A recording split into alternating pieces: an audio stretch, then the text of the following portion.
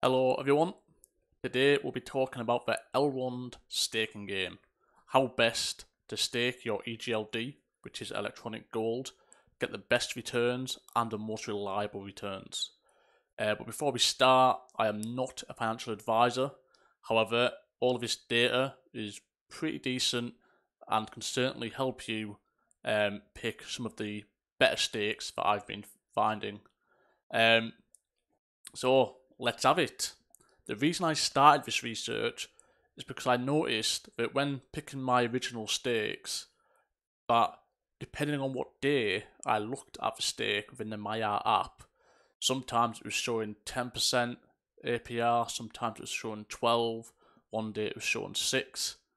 And then I noticed that actually this was for all nodes, and so I realised that due to how dynamic the system is, what seems to happen is that the advertised rate seems to be what it is earning at that point in time, which can make picking stakes a little bit tricky, especially if they have a lower number of nodes and therefore don't have a more consistent payout on a weekly basis, even though it does average out on a long-term scale. So the reason this happens, it's actually a good thing, is because Elrond use a secure proof of stake system. I will drop this link in the description below if you want to have a good read of the details of their staking system, which operates their blockchain.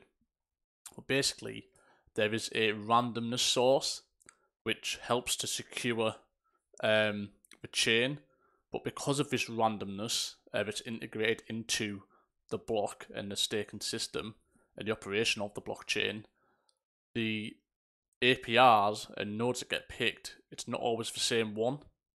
So this certainly helps against any bad actors within the system. So it's a big thumbs up, but it does make it a little bit trickier to understand which stakes are going to perform the best over a period of time.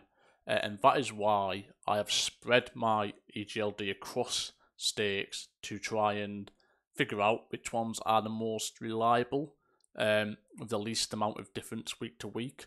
Because I like to use my interest each week to spend it on real world things like food and booze. So let's jump in, and I'll basically go through how I try to make sure it's a fair test, the results I am getting, and then you can take this away and use it however you want to use it. So on the left hand side here we've got the EGLD stake. So what the 100% means is that 100% value means that the test is based on that value. So if I had 2 EGLD, then 100% means I've got 2 EGLD on that stake, for example, which would mean every single one of these has 2. But on some of them, I've put a higher stake in just to test the theory that the reward stays the same. So on the Palm Tree network, I've put 800%. So that would mean I would have 8 lots of 2, which would be, say, 16 EGLD on that stake. So when I come to recording my data week to week, which is the table over here, for this particular one, I basically adjust the amount received by a factor of 8 down, so I get the representative value of what it would be for the 100%. This allows me to get a fair test across all nodes. And when I first got some of these stakes, especially these first 1, 2, 3, 4, 5, 6, 7, 8 stakes, this is when the stakes were quite high, about 13 to 15% advertised, and have dropped slightly, not by much, but slightly since then, which was 6 weeks ago. So what I did, because I noticed they were coming down, I have also figured out what the current rate is being achieved in terms of what I'm receiving each week. So every Saturday, usually in the afternoon, about 1 PM roughly, I take a record of everything earned, print screen my stakes, claim the rewards, and put them in a spreadsheet. And I take the average and do it over 1 year, find out the value for 1 week, and that's the rate I'm currently getting achieved. And so you can now see on my table, as I've been recording all the weekly values, you can actually see that some stakes are getting less than the original advertised rate that I saw. Remember, what you see on the screen is variable, does go up and down. So this was the percentage I saw 6 weeks ago. And some stakes, like Moonlavian for example, advertised rate was 13.66%, but based on what I've been getting weekly, I'm actually achieving 14.89%. And this may be because of the inherent randomness of the system, but there is also things to consider, like the top-up effect of EGLD, where staking providers may have excess EGLD that they can actually top up the staking rewards with to give slightly more, or they might hold that back. So as you can see, I've been tracking data for 6 weeks, and I've been adding new ones as I want to test as many as possible, and I want to make sure that we have as many stakers as possible being represented. I believe there is something like, I think it's about 3,200 validators in total. That's quite decent. That's really good for a smart chain, one of the best in the industry after Ethereum, and it protects against centralization of stakes as well.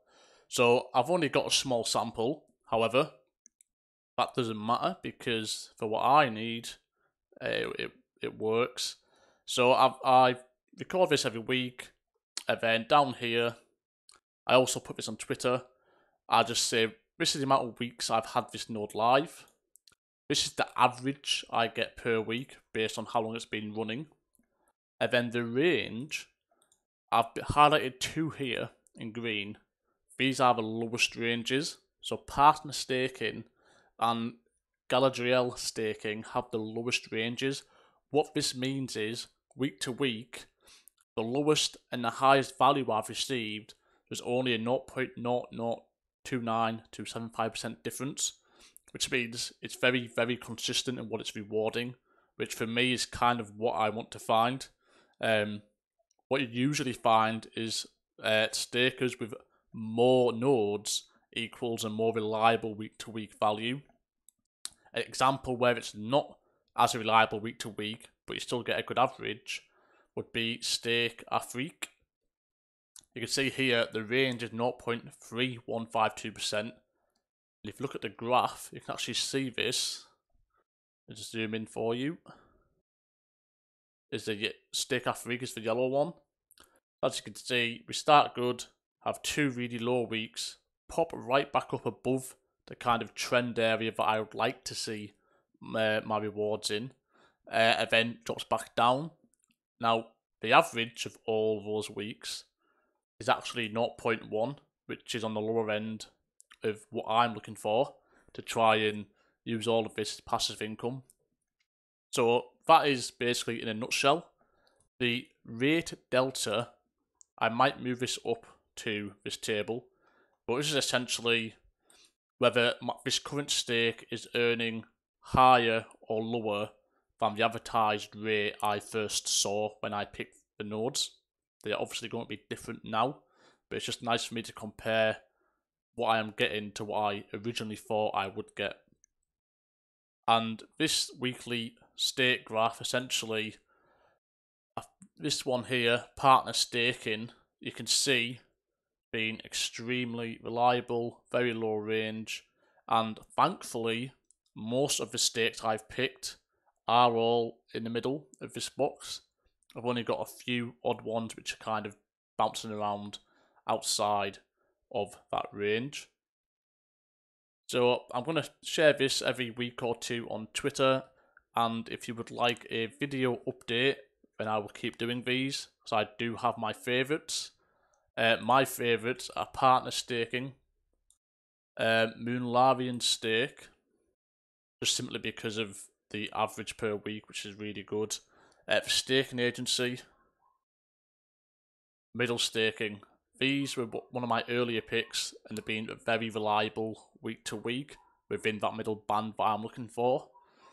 And then you can see down here, trust staking, which is a new one, is also very good. 0.13. Galadriel staking is a new one, very good because of the 0.13 and also the very, very low range, which means it's very, very consistent week to week. And yeah, there you are. If you want to see what it's currently achieving instead of what's advertised, you can see from the current rate achieved on the screen, you can always pause the video, that this is what I've achieved over this time frame using an equal test, a fair test. That doesn't guarantee it will do that in the future, but it's certainly some good information to use when governing your choices. There is also a website called elrond.tax, where you can go through all of the stake providers, and you can use the explorer.elrond.com, which actually shows you all of the APR values as they are at this moment in time. So that's important.